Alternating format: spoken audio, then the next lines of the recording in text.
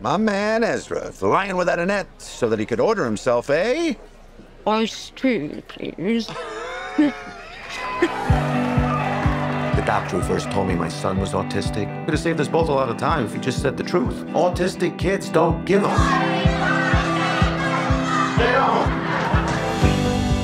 They want me to put him in a special needs school.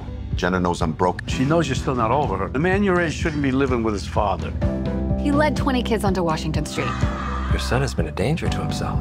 He's not dangerous. He's a challenge. Nobody wants to do the work. Now I see where the dangerous behavior comes from. Son of a... You want to do something for your son? You get yourself to L.A. Jimmy Kimmel wants to book you. What? They're not going to fly you. Is that going to be a problem? No. Hey, what did you do? Ezra, get in the car. I need to get him away from here. I'm taking the car. I'm making him a side pop.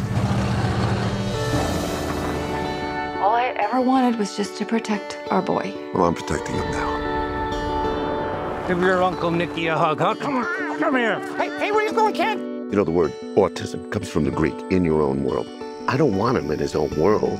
I want him in this world. That kid is the one thing that I can't get wrong. Just look him in the eye. Looking a horse in the eye, it's like sharing your soul. Where the hell are you? Taking a little time off with Ez. It's not a good time to take off, Max. You're fighting for something. You might have to suffer consequences, but it's worth it because you did it. Because you love your kid.